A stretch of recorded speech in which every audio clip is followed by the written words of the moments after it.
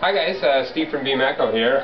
It's been a really good week at work because we actually just got in one of my absolute favorite games for the Mac, and that is Guitar Hero 3. Now you've probably heard about this game or you're like me and highly addicted to it, but it's just the greatest game out there. It's simple, it's addictive, it's non-violent, it's easy for kids to get into, it's great for adults, it's an awesome party game, but we're going to play around with it and see what's going on.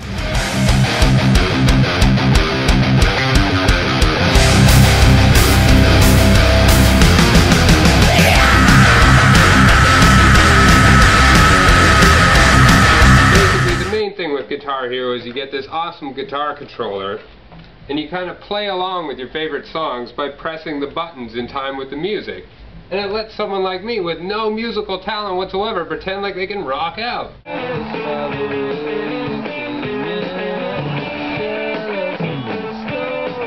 And like all great games, you can learn it in seconds, but it takes like forever to get really good at it. They start you off really slow where you're only working on a couple buttons.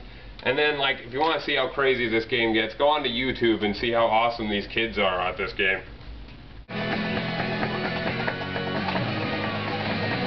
Now, I have Guitar Hero for the Wii, and I gotta tell you, the graphics are so much better on this version.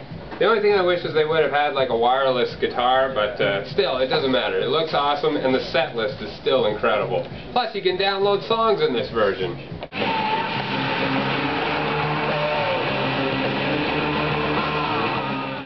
And as a great little tie-in, you can actually purchase the Guitar Hero episode of South Park on the iTunes Store, even in Canada.